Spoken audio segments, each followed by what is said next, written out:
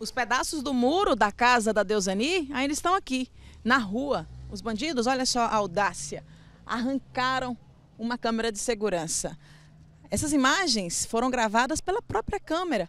2 homens chegaram aqui na porta, um subiu em cima do outro e aí conseguiram arrancar a câmera. A Deusani ouviu o barulho lá dentro. Quando eu fui ver, as câmeras da frente estava tudo escura. Aí quando eu puxei as gravações, vi duas pessoas tentando subir o muro para roubar as coisas. Aí quando eu vi, eles estavam arrancando uma das câmeras já na gravação. E a gente tem muito medo, né? A gente está sendo refém dos bandidos, né? A gente agora não pode mais sair da própria casa da gente para andar nos setores ou então deixar a casa sozinha que os bandidos querem entrar. A sensação que eu tenho aqui é que isso aqui é uma cidade do medo. Olha só a casa do Neto. O pessoal brinca por aqui falando que é um presídio particular. Olha, com portão, serpentina, muro alto e ainda tem até um Rottweiler.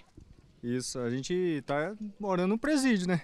Tá mais seguro que a CPP, porque não tem jeito aqui. Olha aqui, a cara da pessoa que tá guardando a bandidagem aí. Faz de tudo para segurar, né? Para dar conta de viver. A gente tem que fazer o possível, né? Porque a gente trabalha aí para morrer, para ter as coisas e não é muito, e o que tem, o pessoal tá entrando e tá fazendo limpa. A casa aqui de frente mesmo, em menos de 15 dias, roubaram 2 vezes a TV deles. Complicado. Aqui assim, então, aquele papo de comadre na porta da casa, não tem muito tempo que não tem. Não tem anos que não tem isso aqui. É mesmo?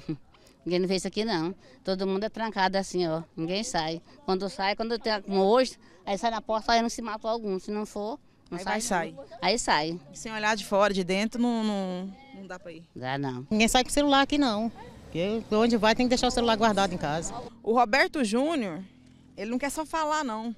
Ele quer mostrar. O que você quer mostrar pra gente? Quero mostrar 2 boletins de ocorrência, né, que foi realizado no período de entre 2 meses, 2 aparelhos de celular. Como é que foi? Roubaram 2 celulares seus. Isso. Como é que estavam as pessoas? De moto, de carro, a pé? De moto, 2 meliantes de moto. Deu voz de assalto, muito agressivo.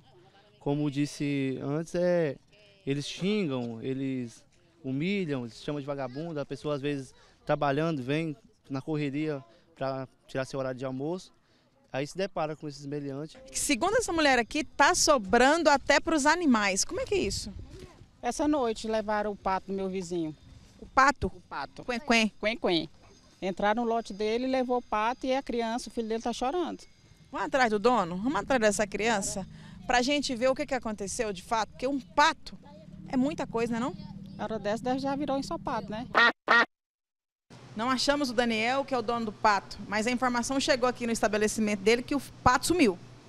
O pato sumiu. Eu saí ontem à tarde, deixei o pato em casa, né? É um casal. Aí hoje de manhã eu fui colocar comida para eles e eu cacei ela e não achei. A suspeita é que alguém tenha pegado. Isso. Aqui tá complicado então. Tá. Setor Hayala é meio complicado. Não tá perdoando nem o pato. Nem os patos.